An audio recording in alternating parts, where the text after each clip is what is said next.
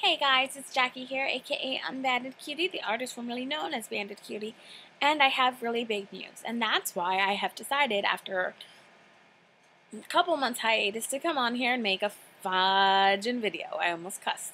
Guys, as the title of this video is called, The Time Has Come. I have been working at my job for about 4 months now, and in those 4 months, I have only taken off 2 days for legal holidays. I learned something new about my job today. One, my insurance cards came in, so now I am officially covered under medical insurance, so yay, kudos to that.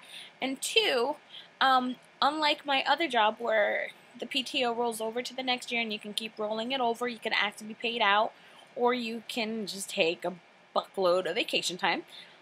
In this hospital, you either have to use it or you lose it. So I found out today that I have a ton of hours towards PTO because I've been there for 4 months, and I only took 2 days off, and I have to use that PTO before December 22nd.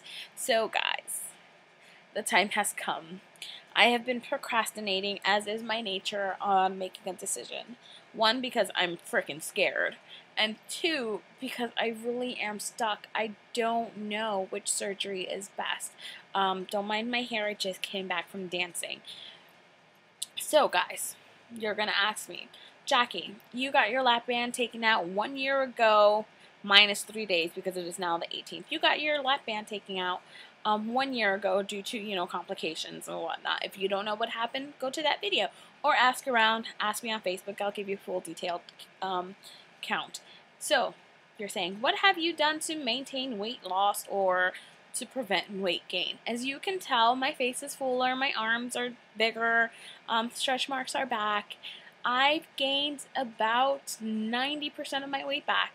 And, I'm not going to lie, for the first 6 months, it was depression and it was stress eating, I was sad. I felt like I failed my band. I secluded myself from the community and I was ashamed because I did this to myself. That was my mental space at the time. But then I come to think about it, when I went back to see my doctor in February and I went to get a consultation to decide, maybe I should have revision surgery, he put it into my mind. Sometimes it's just as simple as genetic makeup. My dad's side of the family is full of obese people, 300 plus pounds. My mom's side, everybody's thin. Most of my cousins and my brother and everyone, they're thin. I just happen to get my dad's makeup.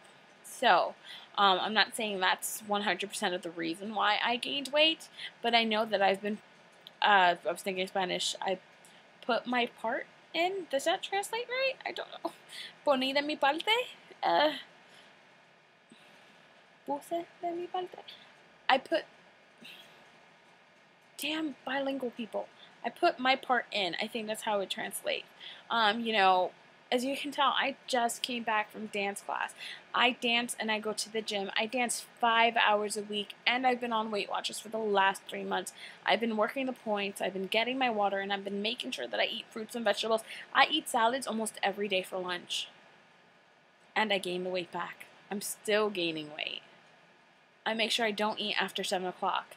I'm still gaining weight. So guys, basically, I'm just going to wrap this up very, very quickly. I have a decision to make, and for most of you, I am going to the meet and greet. I'll be shit ton of weight bigger than I was last year, but I know that you guys don't care about that because we've been there, done that. But I will be there with my notebook and tape recorder getting your personal stories, okay? I want to know how it was like for you.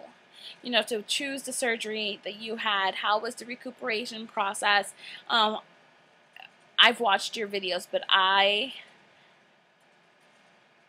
don't even know how to explain. Like, I'm shaking trying to make a decision because I know that I need this, because I don't want to end up where I was or where I will go if I don't take action now. And two, I've already started experiencing the complications. I don't want them back. Okay, so guys, leave it in a message, share this video around, do whatever it is you need to do. I want to know your personal experience, your personal stories. Email me, Facebook me, private message me, Twitter me, do everything that you need to do to tell me your story, okay? How was your recuperation process? What led you to choose your surgery? When did you get to go back to work? when did you get to exercise? What were some complications that maybe you had that, you know, you weren't really expecting? And two, you know, what were the things that you looked forward to? What were the things that made you smile at the end of the day? So guys, that's it.